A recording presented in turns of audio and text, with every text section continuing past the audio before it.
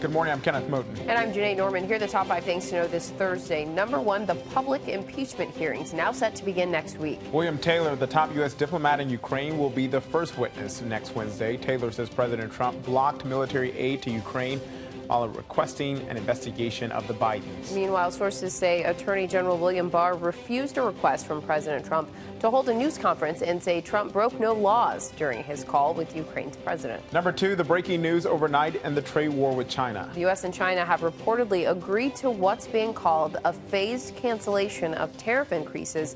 That's because of progress being made in trade talks. Of course, whether those tariffs are lifted permanently depends on negotiations moving forward. On to number 3, winter arriving early for millions of Americans. A nasty pre-winter storm has dumped snow across the upper Midwest and sent temperatures plunging into the 20s and 30s. And later today, the flakes will be flying in parts of interior New England, which could see up to 6 inches before the bitter cold moves in. Number 4, the murder suspects who escaped from a jail in Monterey, California last weekend have been captured. They were taken into custody while walking across the Mexican border into the U.S.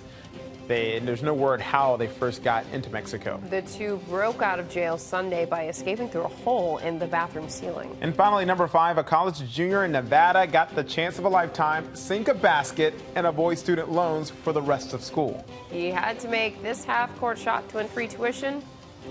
Bam! You see right there, he did it. A bank sponsored the contest with the University of Nevada, Reno. He was randomly picked from the crowd. Turns out he wasn't even planning to attend the game, but his friend convinced him to go. I'm sure he's so glad he did. What are the chances? Yeah. What are the chances that you don't have the ABC News app? Because you should get it for all the trending stories. Nice segue.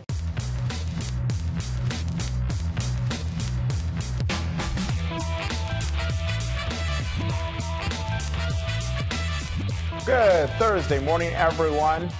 Guess who's back? Back again. Janae is back. Tell a friend. She's all comfortable on our new set. Yeah, Up. I'm loving it. New set up. New setup. New setup. Yep. Great to have you back. Thanks. We've been talking about impeachment all this week, and that is still our big story today, the impeachment battle, which is now going public. Democrats now say public hearings will begin next Wednesday. The first witness to be called, Bill Taylor, a career diplomat with 50 years of public service. Meanwhile, overnight, we learned about a new request President Trump made to Attorney General William Barr. ABC's Karina Mitchell joins us with the new details. Good morning, Karina. Good morning, Kenneth and Janae. Well, House Democrats are promising Ambassador Bill Taylor's televised testimony is just the beginning as the inquiry probes President Trump's alleged effort to pressure Ukraine into investigating political rival Joe Biden and his son. West Point grad and Vietnam veteran Bill Taylor, the acting U.S. ambassador to Ukraine, will be the first to testify publicly in the impeachment inquiry, telling millions of people what he told investigators, that the president withheld hundreds of millions of dollars in military aid to the U.S. ally. His transcript released Wednesday reveals he grew so concerned over the issue he sent a rare cable to Secretary of State Mike Pompeo, but received no response. Most important facts are largely not contested. During a rally in Louisiana overnight, President Trump fired back. Democrats must be accountable for their hoaxes and for their crimes. Really, I mean, do you believe what's going on in Washington with these do-nothing, somewhat evil, and in some cases very evil people? Also testifying next week, former Ukrainian ambassador Marie Yovanovitch. One Republican says none of the evidence points to corruption. There are perfectly appropriate quid pro quos, and there are inappropriate quid pro quos. This morning, there are new details about the president's actions just as the Ukraine story first broke. Multiple sources tell ABC News that the president wanted Attorney General William Barr to hold a news conference, saying that Trump didn't break any laws regarding that July call with Ukraine's president. But Barr reportedly declined. The White House, while dismissing the hearings, is raising its defense, adding 2 longtime Trump allies to its team to come up with a better strategy of pushing back. Kenneth? All right, Karina Mitchell, thank you. In the meantime, Republican Senator Rand Paul is blocking a resolution that would reaffirm the Senate's support of whistleblower protections. Paul has called for the whistleblower at the heart of the impeachment inquiry to be named publicly.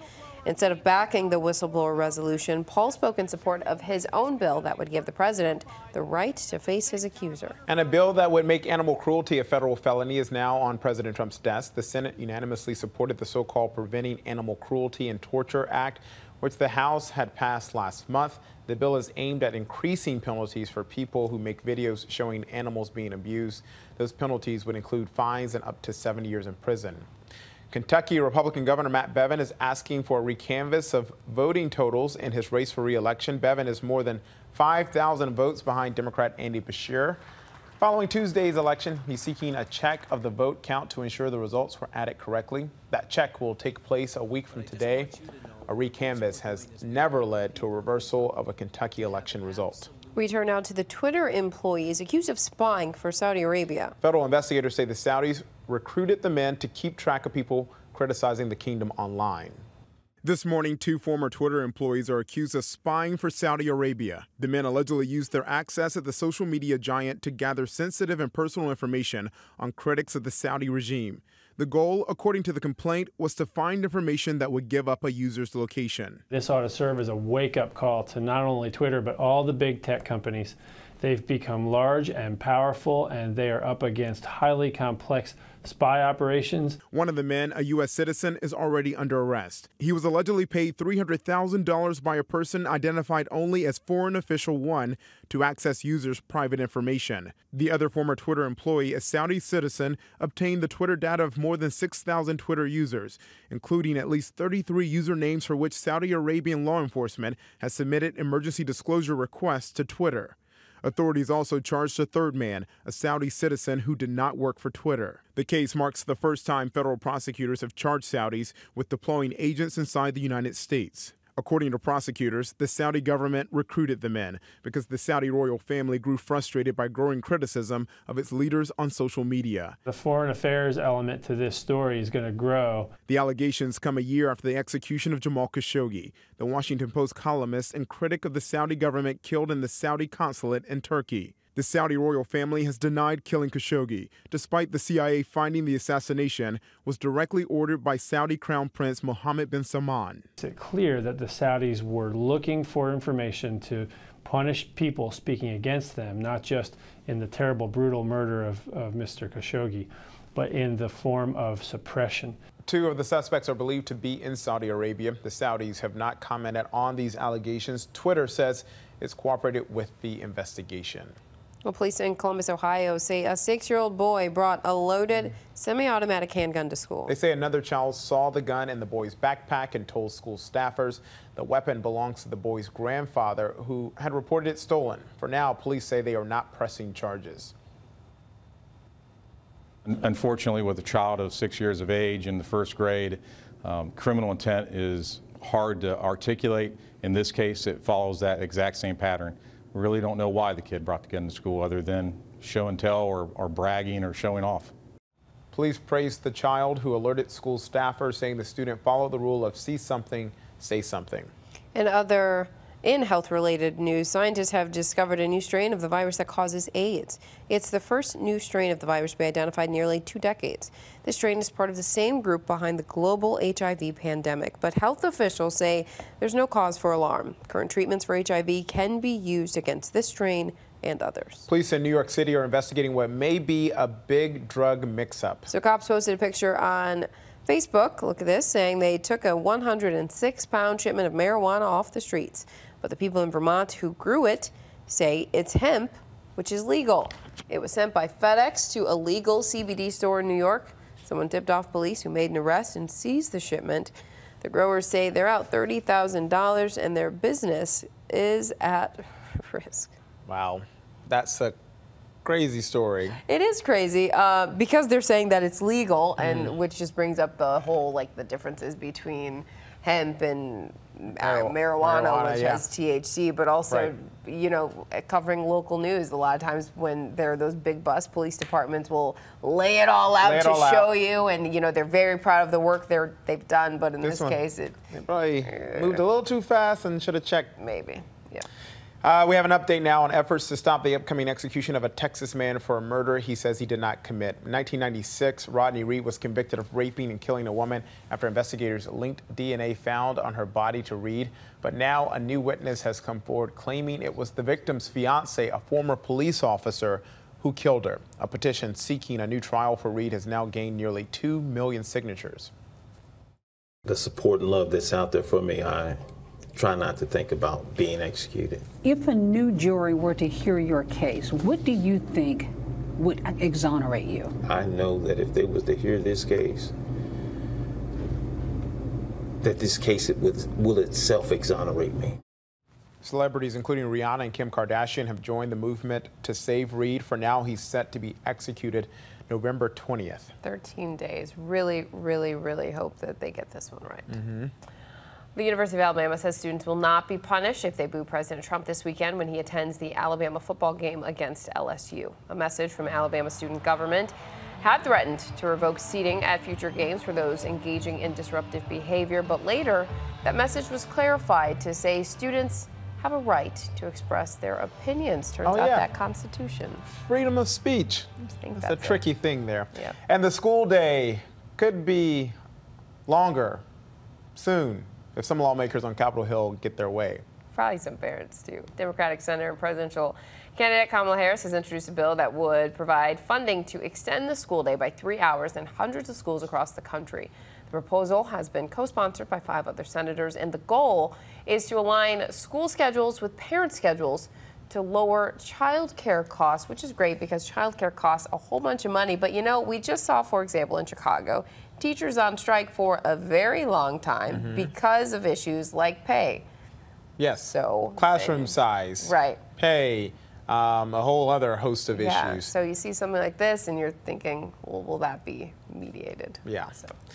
Well, coming up, the teacher rewriting the hit Lizzo song, how she's using it to inspire her students. But first, the false alarm at a busy airport in Europe that sent authorities scrambling to the scene. That story and more when we go across the pond. Welcome back. Now to the Americans caught in the middle of the Mexican drug wars. Funerals begin today for 9 members of the same family killed during an ambush. Officials say it may be a case of mistaken identity, but this morning, the victims' relatives say they believe their family was targeted. This morning, members of the Mexican military are standing guard, protecting the Mormon compound an American family left just before they were massacred. 9 members of the family were killed in the attack, including 6 children. Officials believe drug traffickers attacked the family as they were traveling to a wedding, possibly confusing them with a rival gang. So much more awful than any of us could have imagined.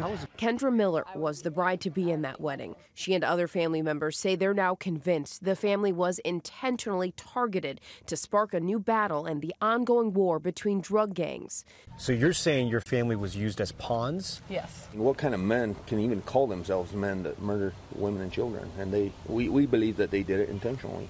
ABC's Tom Yamas made his way to the compound. One of the reasons why the drug cartels are so prominent in this area is because it is a remote border region. Just driving through here, as you can see, is incredibly difficult. There are never-ending winding roads, mountains everywhere you look. It's so hard to get here, and that's one of the reasons why it's so hard to police.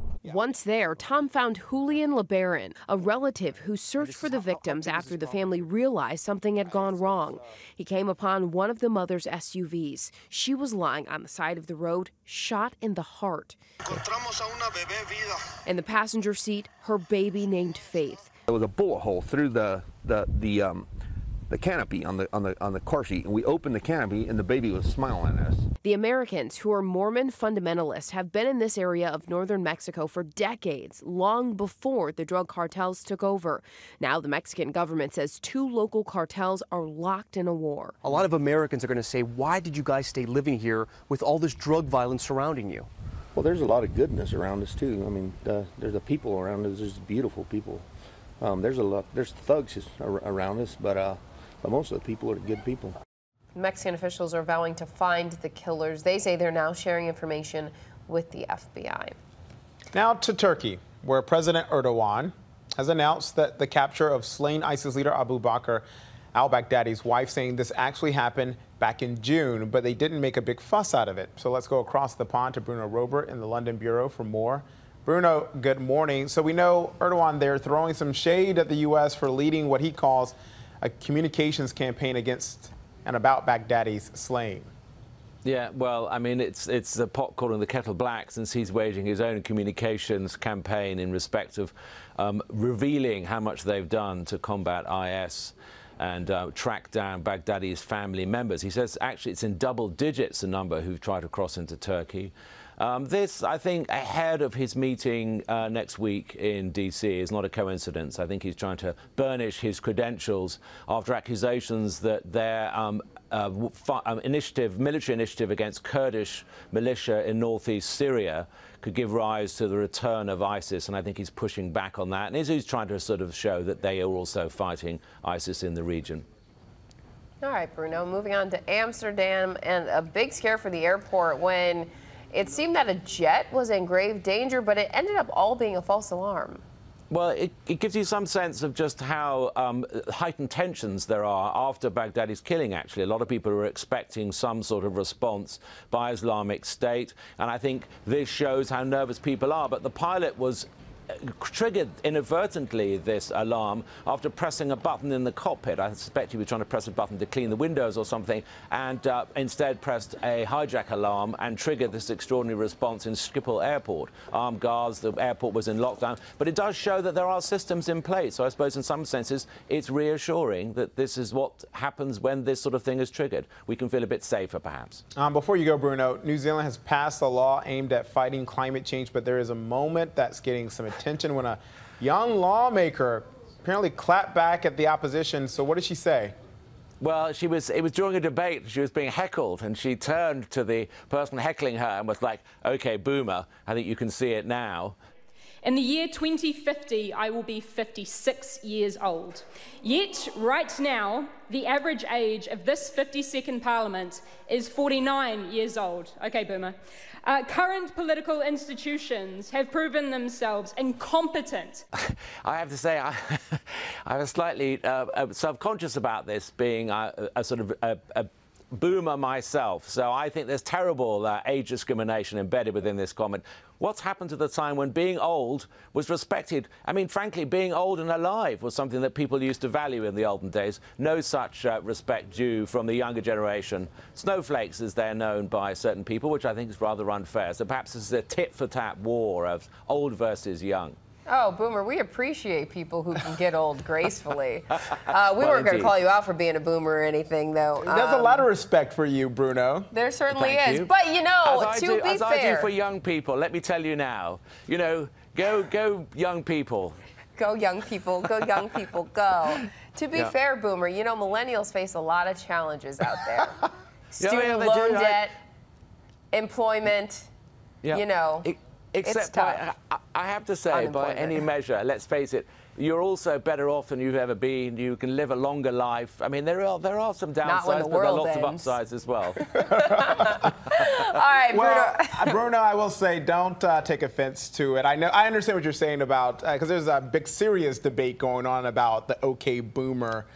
Some will say that we have taken it too far and it was just made to be a joke, but I do also see there's some valid points in there, and I would never want to disrespect Bruno because Bruno, we are huge fans. We are such fans. Oh, thank you. We saw you in a cave with your sons. We loved it. The other week? All of them. Go check out Bruno Robert's Instagram because it is fantastic. But bless you. Can I just say one thing? I think what it is all about is about being a human being, being an old human being, or being a young human being. Either way, we have more in common than we do difference, and I think that should be celebrated.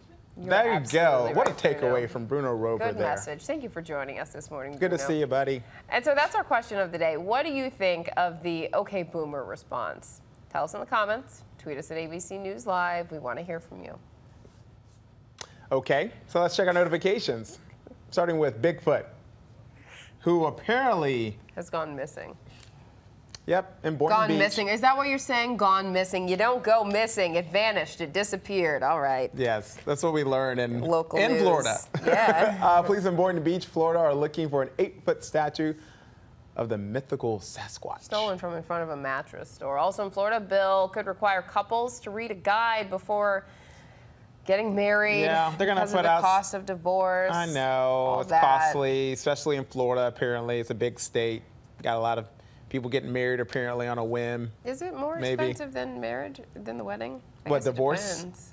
Depends on the person. Yeah. How Well, if costly. you're invested, just take the right steps before, right? Right. There's no need to make you. Mm-hmm. Next to what the kids would call a major flex by Jay-Z. Gearing up for his annual Sean Carter Foundation. This show's really hip today. It really is. So Sean Carter, he has his big foundation gala. And so Jay-Z has actually opted to skip the embossed stationery for his invited VIP guests. Instead, as invitations, he sent out $40,000 gold Rolex watches. Rapper Meek Mill shared this image on social media saying, quote, "This rich blank is getting out of control."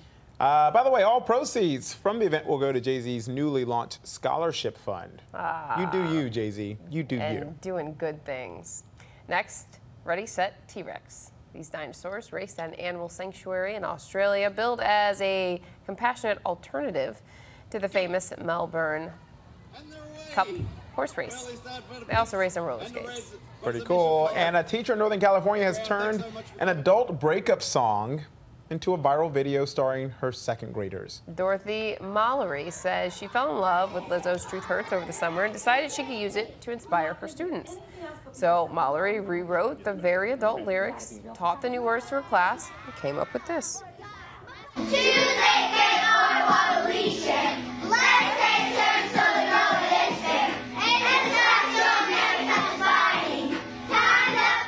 I don't know what they're saying, but I'm sure it's cute. Right. Yep, I agree. Mallory's version has positive messaging about education, learning, and having each other's backs. The kids say it helps them feel loved and lets them feed off each other's energy, and a lot of energy in that bundle. Mm-hmm. I got your back. Do you feel the And positive I appreciate energy? it. No. Truth hurts. Let's turn now from the streets of New York to the hockey arenas of North America. This year's hockey season already heating up. Some of the busiest people on the sidelines are the dentists. ABC's Brad Milkey has that story. Brad, good morning. Hey, that's right. Hockey season is underway, which means a lot of players are out there on the ice losing teeth. In fact, already this year, a player from the LA Kings reportedly swallowed his tooth when it popped out. Every arena comes outfitted with its own dentist chair, and these dentists stand ready to work on either team. In fact, they hang out near the bench with a toolkit. It's pretty medieval. I mean, it is like pliers, a file, a thing to scrape gums, and then No, it's not They have literal pliers. Well, I mean, that's what they look like, right? It's dental pliers, or would you like me to say medical pliers? But they're basically pliers. That's what they are. And then they have just loads and loads of those ginormous Novocaine needles that they use to numb up players in between periods to get them back on the ice. And so the obvious question here is, why don't these guys do more to protect their teeth? I asked David why more of them don't wear mouth guards. He said, well, they don't really do much except help against concussion. So if there's a puck or a stick or a fist, they really only serve as collection trays, he called them, for when your teeth pop out. We'll have a lot more on this on Start Here later this morning. It's a podcast, so don't worry, not too many pictures. Check it out on Apple Podcasts or your favorite podcasting app. Kenneth, Janae? All right, thanks to Brad there. I mean, the dientes, that's Spanish for teeth. You got to take care of them, hockey players. Yeah. And they won't wear the guards. Yeah, they said a collection tray. Yuck. Coming up, coming up, we'll tell you what to watch out for on this Thursday. Including a big announcement from former Attorney General Jeff Sessions after this. Here's what to watch out for today. President Donald Trump is scheduled to present the Presidential Citizens Medal, the country's second highest civilian award after the Presidential Medal of Freedom, recognizing U.S. citizens who have performed exemplary deeds of service for their country or their fellow citizens. Former Attorney General Jeff Sessions is returning to the political stage after a stormy tenure in the Trump administration. He is expected to announce plans to run for his former Senate seat today. It comes on the first anniversary of his firing by Trump. He's looking to unseat Democrat Doug Jones, who defeated Republican Roy Moore in 2017. The primary is slated for March 3rd. Chicago Police Superintendent Eddie Johnson will speak at the University of Chicago Institute of Politics. Amid reports Johnson could resign later this week. President Trump criticized Johnson at a rally last month for the city's high crime rate under his tenure. A New York Supreme Court justice is expected to rule on whether the indictment against Harvey Weinstein should be dismissed. The film mogul is facing charges of rape, criminal sex act, sex abuse, and sexual misconduct for incidents involving two separate women. He has pleaded not guilty and maintains that any sexual encounters were consensual. Plus, don't forget to tune into the debrief for an update on all our top stories and the briefing room for a breakdown of the latest headlines in politics. Finally, from us on this Thursday morning, retirement came a little earlier. For us. No, not for us. Just kidding. Earlier than planned for a Texas mechanic, thanks to a gift from his boss. 69-year-old Albert Brigas is now off the clock for good because his now former boss, Rudy Quiones, paid the final $5,000 left on Brigas' mortgage. Quiones said Brigas had been just like family in their 13 years together. So he offered to put up the money because he didn't want Brigas to wait any longer to retire. Very Such nice. a good deal. And we wish him a happy, happy retirement. Hope it's the best chapter yet, just before the holidays. Yeah, very nice. And we wish you a happy day. That's it for us. That's it. See ya. Have a good one.